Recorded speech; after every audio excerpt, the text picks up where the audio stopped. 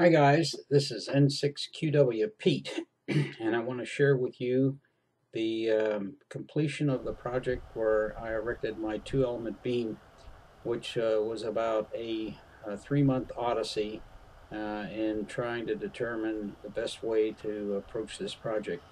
I'm using a spider beam rotating mast, a Yaesu G450 bottom-mounted rotator, and a special build from Mosley Electronics, which is a two-element beam known as the MP32-N. This particular beam uses a Druin element from a TA32 and a reflector from a TA32 Junior, so you're able to run full power with the antenna. Lots of problems in trying to get this beam installed.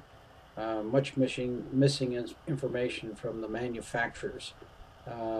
There are simple things like routing of coax and things such as choke ballons, application of anti-corrosion compound, best way to zero beat the Yaesu rotator, how you route the coax down the mast. They were all virtually unknowns, or as I was told, everyone knows that. Well, I sure didn't, and it would be very helpful. There is no manual for the spider beam mast, although I did get a lot of help from the factory.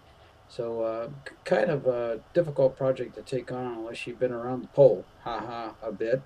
Anyway, it's successful installation. We're at about 30 feet up, and it is rotated very nicely. I did design a house bracket to provide additional stability, and the antenna, as you can see, is guide. I erected my 40-meter dipole below the beam, and I now find that it affects the SWR, so I'm going to have to relocate the 40-meter dipole, but for the meantime, I'll now have all-band operation on 80 through 10 meters, less 30 meters and 17 meters. So anyway, we have a successful installation. I'm very happy to see that we now have a beam capability.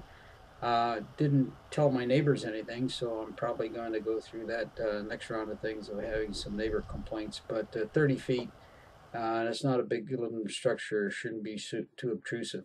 So this is N6QW reporting on a success.